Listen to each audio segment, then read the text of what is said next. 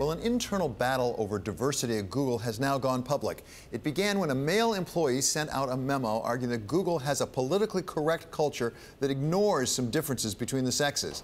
Now, Google's diversity chief has weighed in. She says the employee made incorrect assumptions about gender, and his views are not endorsed by the company.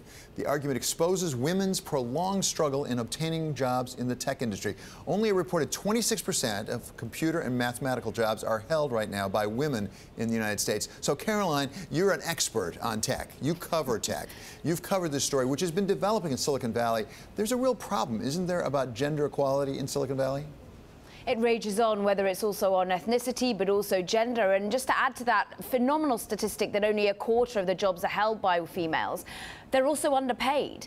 Only 88 cents on the dollar versus a male is what they were tending to see women developers be paid in Silicon Valley as well. But this really has been coming to the forefront. You've seen new diversity chiefs being hired. We've heard just from Google's, and she's only just got her feet underneath the table. You've heard Twitter, of course, also saying that they've been hiring a new diversity chief. And interestingly, this is exactly what Emily Chang is trying to bring up when she's based in San Francisco, me based here in Europe, talking about that diversity agenda. And she spoke to Jack Dorsey, in fact, about it. We can have a little listen to what he said about diversity.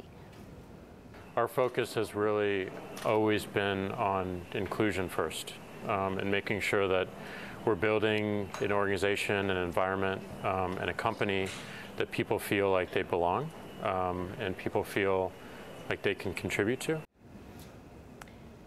David, is this something that you feel the East Coast is also talking about as well as the West Coast? Well, the East Coast has been talking about it for a while. The real question is, it's one thing to talk it, it's another thing to walk it. And that's been recurring, the problem, particularly as you go up through the C-suite. It's really been a challenge, as you say, on both gender and racial and ethnicity.